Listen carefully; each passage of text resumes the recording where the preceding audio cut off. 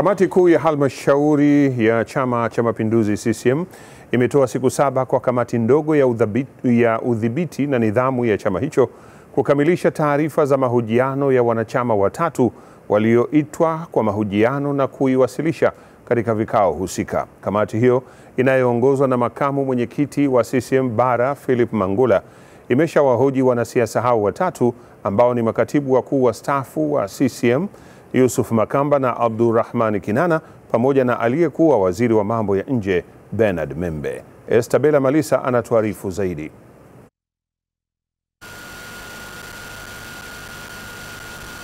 Ni katika ofisi ndogo ya Chama cha Mapinduzi CCM Lumumba jijini Dar es Salaam ambapo mwenyekiti wa chama hicho Dr. John Magufuli anawasili kwa ajili ya kuongoza kikao cha Kamati Kuu ya chama hicho ambapo taarifa mbalimbali zimewasilishwa ikiwemo ya Kamati ya Udhibiti na Nidhamu. Mara baada ya kikao hicho, katibu mkuu na katibu wa itikadi na uenezi wa CCM wanakutana na wanahabari kutoa taarifa fupi ya kikao hicho.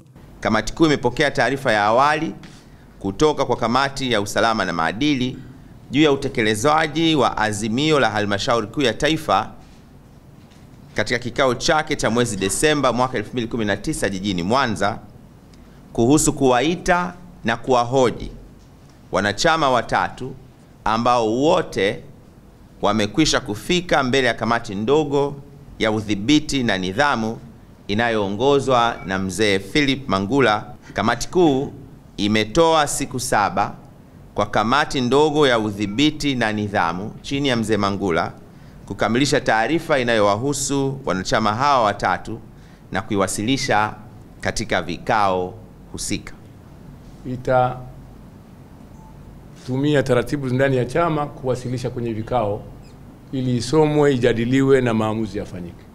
Taarifa nyingine zilizowasilishwa ni pamoja na ya ilani ya uchaguzi ya chama hicho kwa miaka 5 mwaka 2020 hadi mwaka 2025 na barua ya kujiunga na chama ya Frederick Sumai. Kamati Kuu pia imepitia zoezi la uandishi wa ilani ya CCM katika uchaguzi mkuu wa mwaka 2020 na kuagiza maoni ya wadau mbalimbali kujumuishwa na kuzingatia ratiba ya kukamilisha uandishi wake ili vikao vya chama vifanye uamuzi na kupitisha.